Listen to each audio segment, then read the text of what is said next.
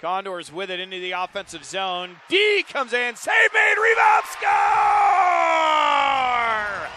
Out of midair, Tyler Helfrich bats it in, and the Condors lead 1-0. First goal in Condors town for Tyler Helfrich. We thought he had the goal last week against Colorado, but it was Peter Boyd's. Tonight it's all Helfrich's. That's a clean goal. The stick was well below the crossbar, and the Condors have an early 1-0 lead just 2 minutes and 20 seconds into the opening period. Here for Kindle.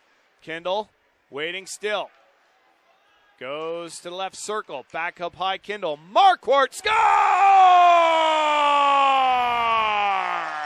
Matt Marquardt, how do you like me now? Condors lead it 2-0. How many times can we say that this season? It sounds like a broken record. Marquardt now 12 goals on the year, and he blasts one from the top of the right circle on the power play. Kindle will get one assist. We'll check another. I think it's going to go to number 11, Scott Freeman. But at the top of the right circle, Marquardt loves setting up there, and the left-handed shot on the off wing. The huge bomb, and that one beat Carosi clean. Marquardt's 12th of the year. Helfrich came down 2-on-2 right wing corner. He'll win the puck to his line mate, Robbie D. D, cross ice pass, Pender. Has a lane, heads dry, scores!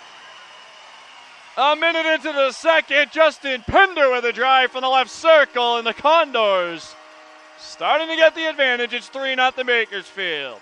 Well, the switch back to 4 is all he needed. Justin Pender had 2 goals wearing number 4 for the Condors. He the blue line, holds it on the stick. Top of the left circle, cross ice pass. Bowen has a save. Keatley, rebound in the slot. Cleared away by D.